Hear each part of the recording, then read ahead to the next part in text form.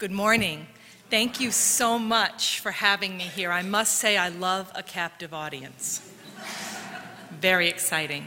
I am really privileged to be here, but before I start my conversation, I do want to make one quick acknowledgement that today is the birthday of Florence Nightingale, and it is celebrated as International Nurses Day the world over. So the Lady of the Lamp, the modern day ladies of the lamp, who, and I say that gender not specific, the people whose caring and compassion and advocacy continues to shine the light into the dark places of the world. I want to really take a moment to acknowledge the nurses in the room, so thank you.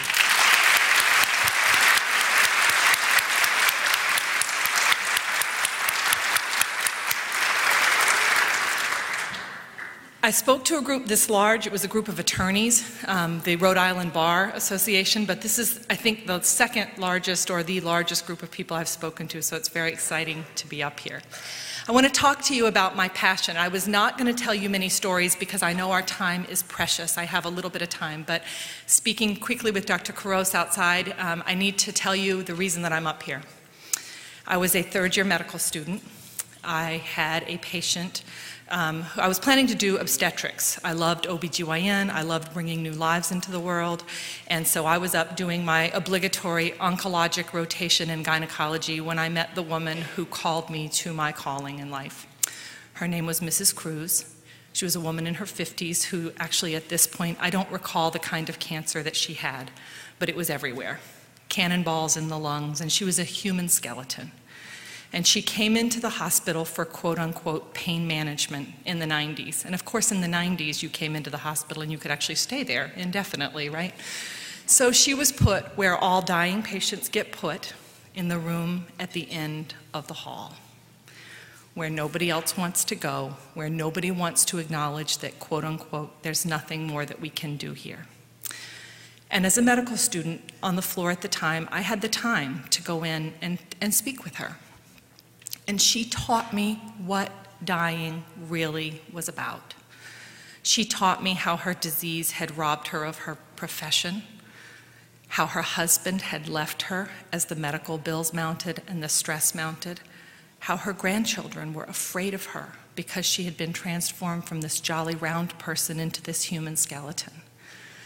And I kept going back to her room because I had this unbelievable gnawing sensation that she had something very, very important that she needed to teach me.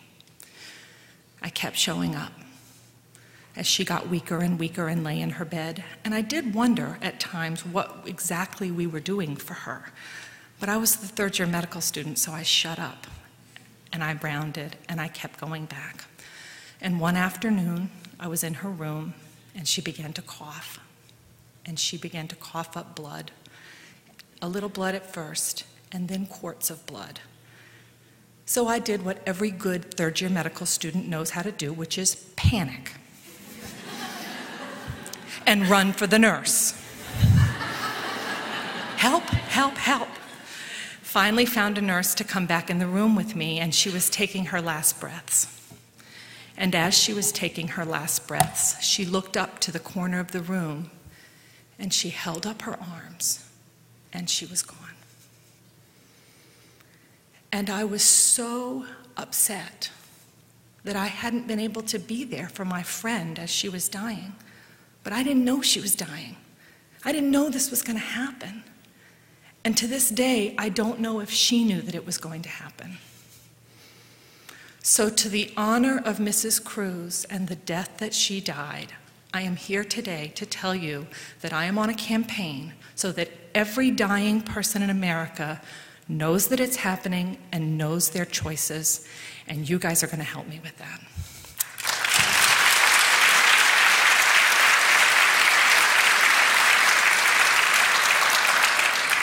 So what is this stuff that I do, palliative care?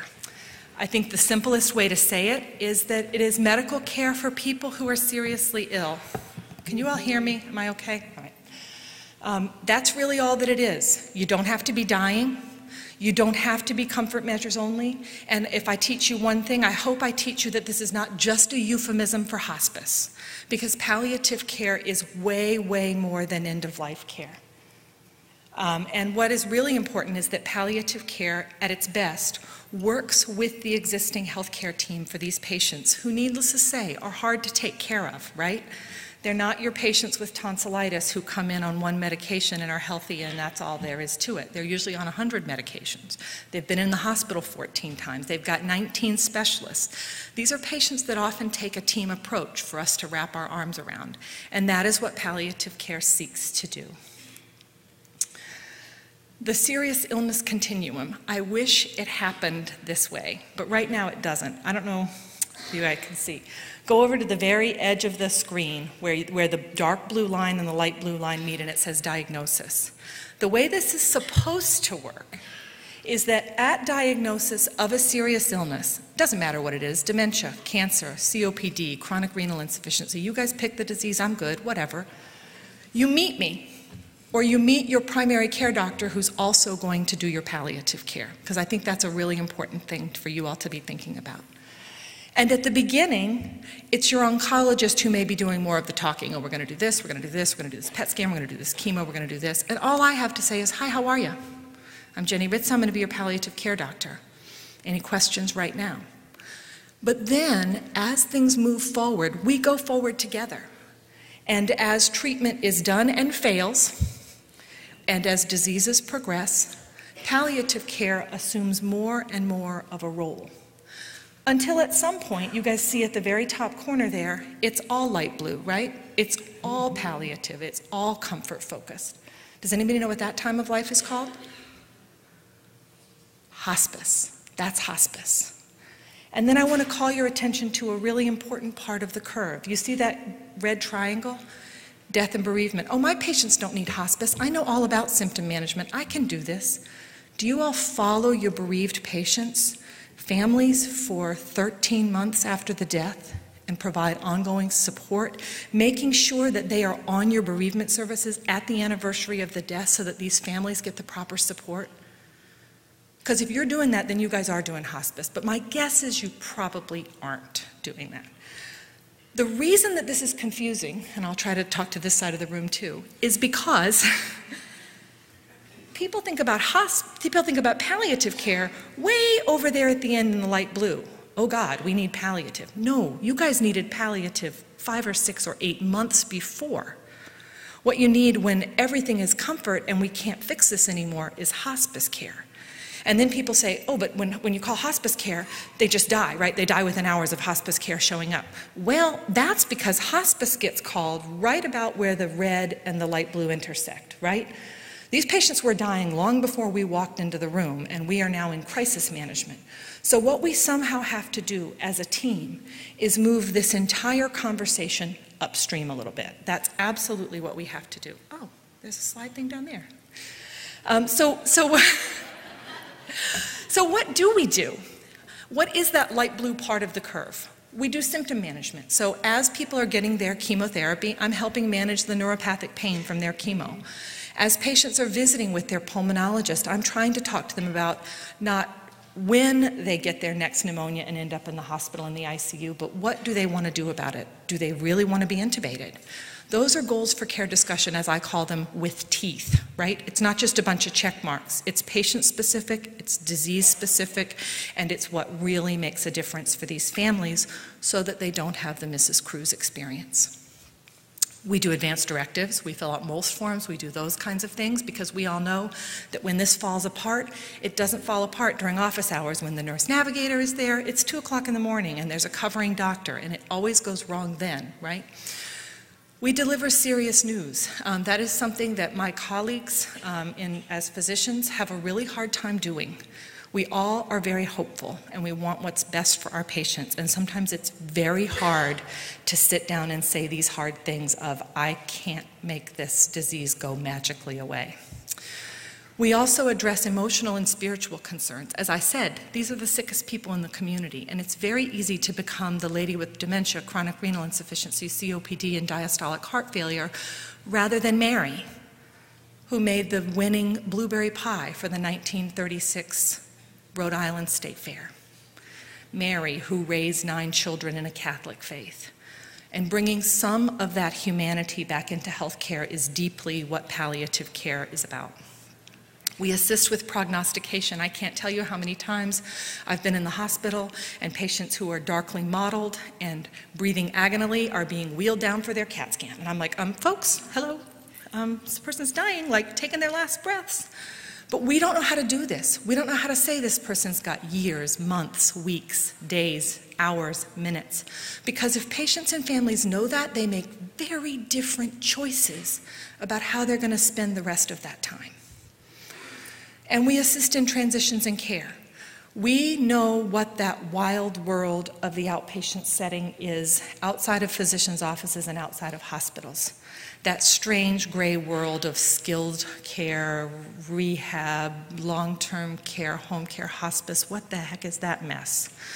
Patients and families need our help in navigating this because many healthcare professionals don't really know what that world is like and can be of help in patients' and families' lives. I'm not going to bore you with this, but palliative care has been out there for long enough that we really have some astonishing quality data on our side.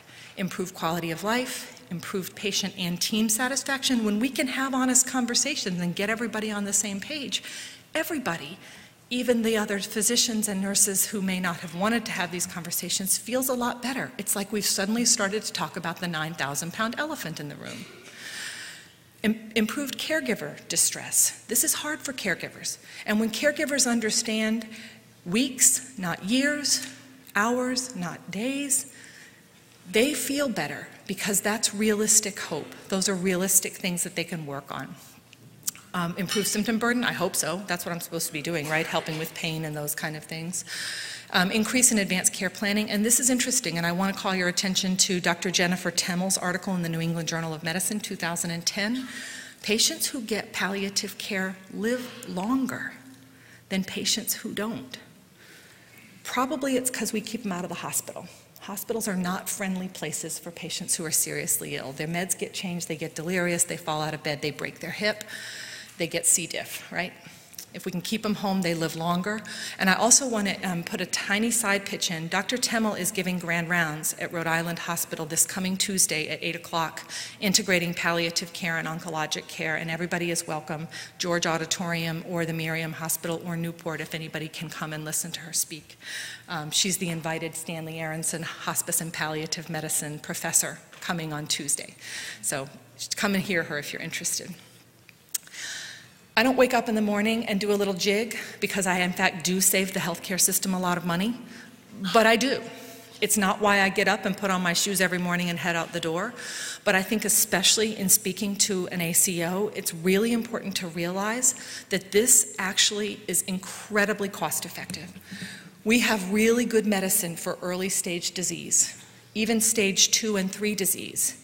But it is these seriously ill adults who are in the last 18 to 24 months of their life that we really struggle with. When is enough enough? When do we stop? What do we do?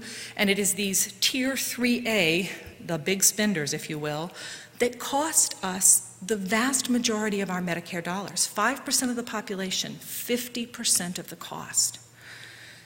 And although it's not how we as healthcare professionals like to think about it, this is something we've got to get our handle on, because if we can use that money to actually make people better in other places, childhood immunizations, et cetera, then we've done a really good thing. We have really good hospice and we have really good bereavement support after hospice, but it is this population that we seek to serve that really is something that we can help with in terms of costs. To be of value today, you all hear this word probably. But the way that the healthcare system today defines value is high quality and lower cost.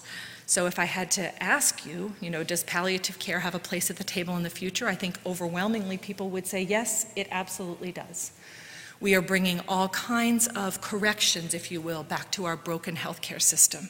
And so you say, okay, well, this is great. How come patients and families are not just knocking our doors down? Why aren't physicians calling us and saying, see these patients and see these patients? Don't freak out, it's just to save the date. Ultimately, this is about death and dying, right? It's not sexy. It's not sexy.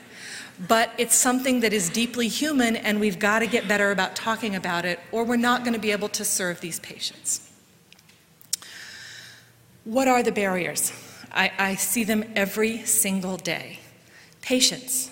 Our patients have about an 8th grade education. Sitting with one of my patients at the emergency room at the hospital, this 70-year-old son asks me why in the world I'm not going to offer his 95-year-old demented mother a brain transplant. Okay. We have to sort of go back to step one. Modern medicine has coughed up so darn many miracles that people just assume that we're going to go on forever and ever and ever. Think about daytime drama. Have you guys watched the daytime soaps? Medical coma lasts 8 days. People wake up at the commercial break, their makeup is perfect, there's no bed sores. Perfect! This is great! And we wonder why they don't understand what CPR is really like and what being in an ICU is really like. That's what they're hearing, folks, because we're not telling them about it. Providers. I have met the enemy, and she is me. We are dead lousy at this. We really are dead lousy at this.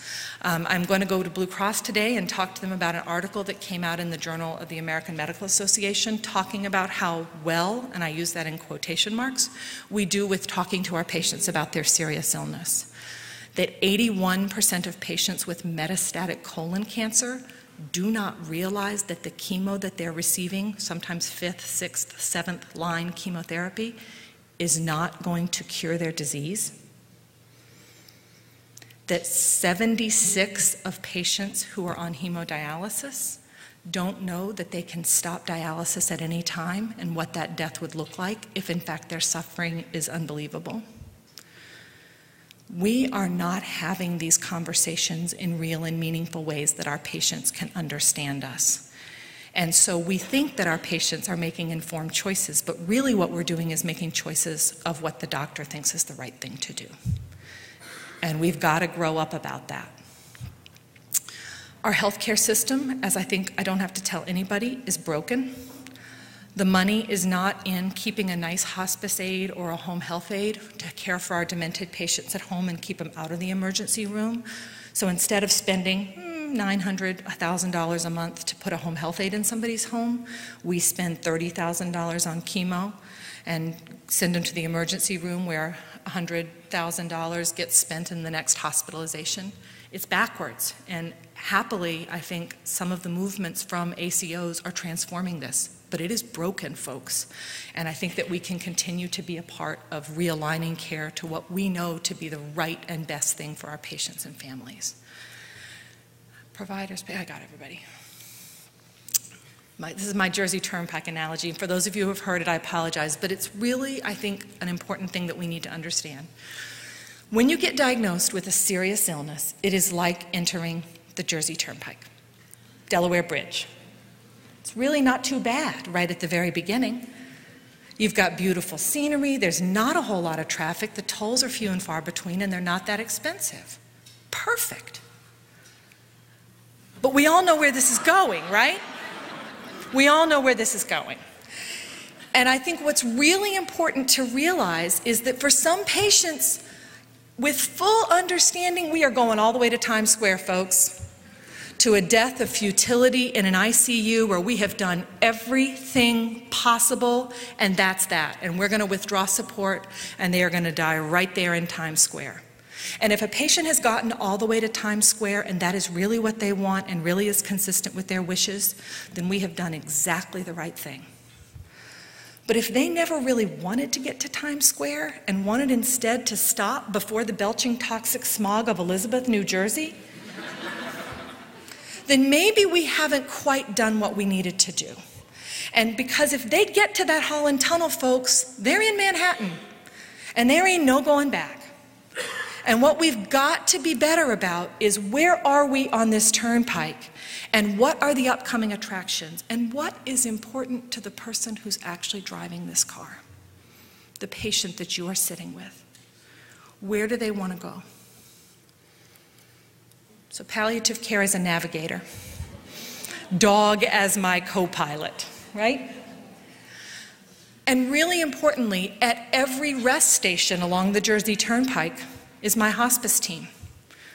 So that when I decide with this patient and family, exit 9, here's what we got here, and up ahead is this, this, and this. And the patient says, I don't think I need to get to exit 9.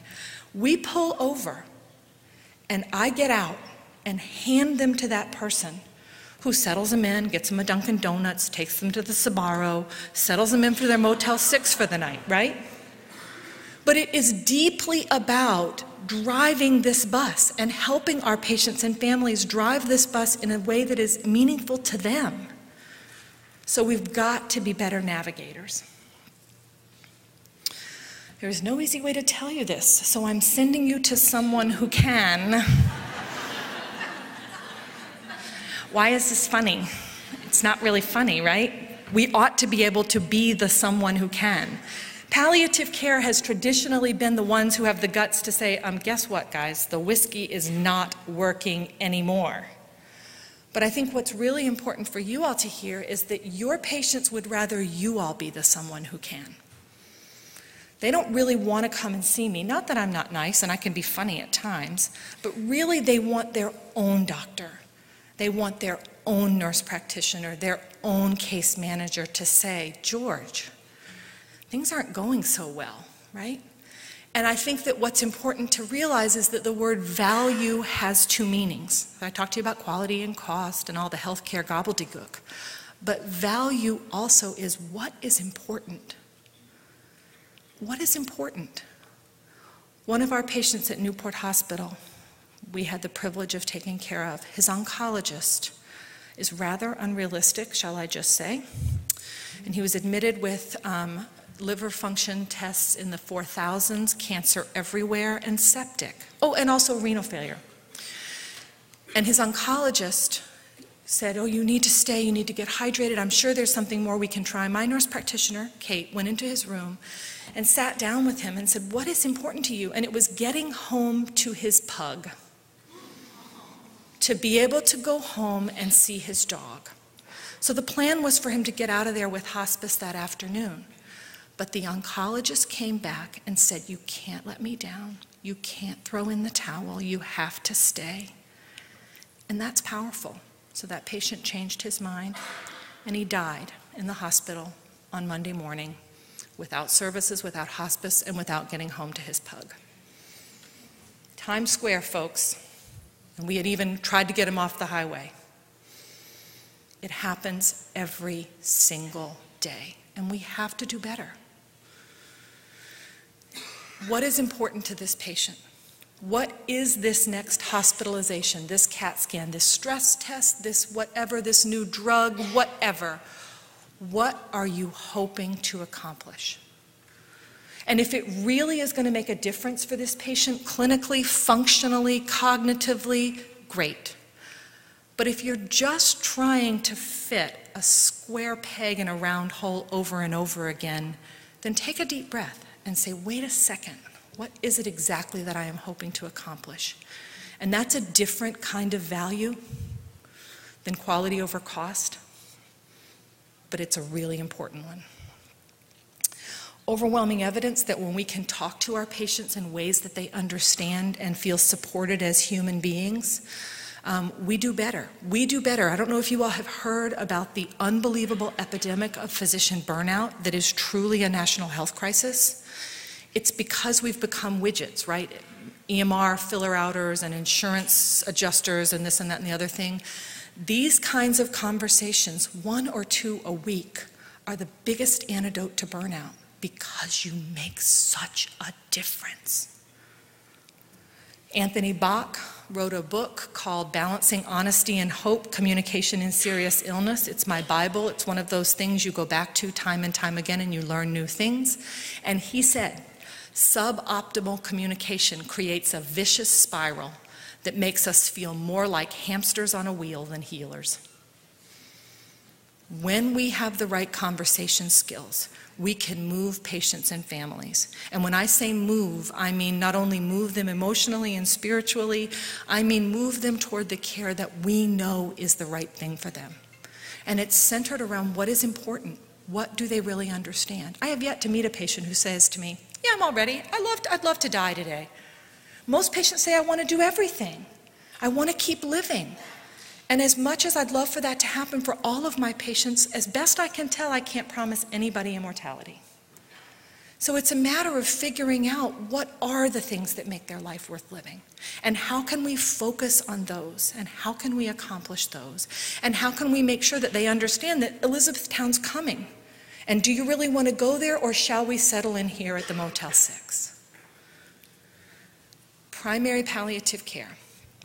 What is the most important thing to you? Be honest, it doesn't have to be super gloom and doom. I'm really worried about how sick you are. It seems like things aren't going that well right now. Basic stuff, advanced care planning, again, from you. You guys know what roadblocks are coming up for this patient. For a dementia patient, it's going to be not being able to eat and swallow. For a COPD patient, they're going back to the hospital with a pneumonia. For a cancer patient, you guys know. You all know this. Help get them down on paper so that they can actually have choices consistent with who they are. And basic symptom management.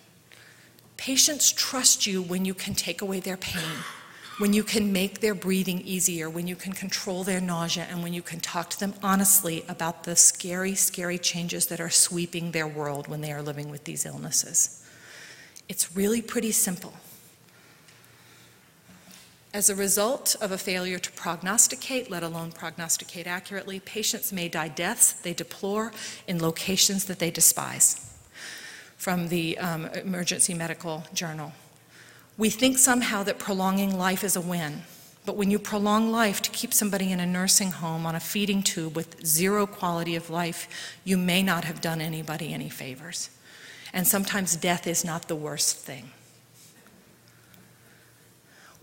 Interestingly, it's exactly backwards from the way our healthcare system is. When you ask older adults, what is the most important thing to you? And this was done, by the way, by the Center for the Advancement of Palliative Care, because of the death panel press that we got from Sarah Palin and company. So we wanted to show people this is not what this is about. So elders were asked to rank. What's the answer, folks? What do they choose? Maintaining independence. Overwhelmingly, 76% don't want somebody wiping their behind and to spend the rest of their life in a nursing home and be a burden to their families. But our healthcare system is designed to do just the opposite, right? Prolong life at all cost, no matter that the disability comes. This is not withholding or rationing care. This is aligning care to preferences and adding value. So what would you want if time is short? To be able to get away, take your kids to Disney? Would you choose something different for you than you're recommending to your patients? You know, doctors, most of us don't want to do chemo. Overwhelmingly, physicians aren't going to do chemo treatments if you ask them. We need to do better and be more honest. And when we wait until the last minute, like Mrs. Cruz, we rob our patients of time that they could spend doing things that actually matter to them. Support, dignity, privacy, help for your family, best symptom management possible. Do our patients and families deserve anything less than that? And I want to introduce you to my hero. Her name is Diane Meyer. And for people who don't know her, she's a class act. I've had the privilege of meeting her and working with her a couple of different times. She actually lives in New York, so I don't think she'd like my New Jersey Turnpike analogy, but oh well. Oh, sorry. She's actually a geriatrician, which is near and dear to my heart because that's how I started this career. And she actually has written extensively about this problem. And then in the Journal of Health Affairs, she wrote a thing that actually I think is in your packets. I hope it is. But I'm going to take just a second to read it to you because she says it a lot better than I can. Patients and families, especially those dealing with a progressive cancer, in this case, illness, know that every life ends in death.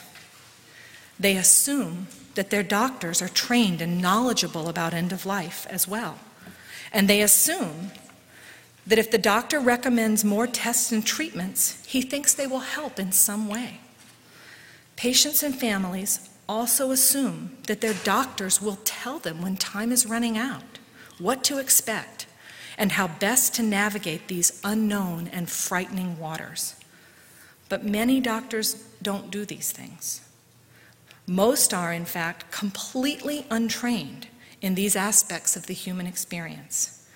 Medical school and residency have traditionally provided little or no training on how to care for these patients when disease-modifying treatments no longer work. Physicians are trained to make diagnoses and to treat disease. Untrained in skills such as pain and symptom management, expert communication about what to expect for the future, and achievable goals for care, physicians do what we have been trained to do: order more tests, more procedures, more treatments, even when these things no longer help, and even when these things no longer make sense. We are going to do better.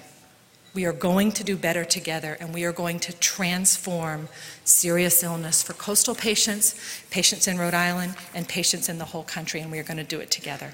Thank you very much for your attention.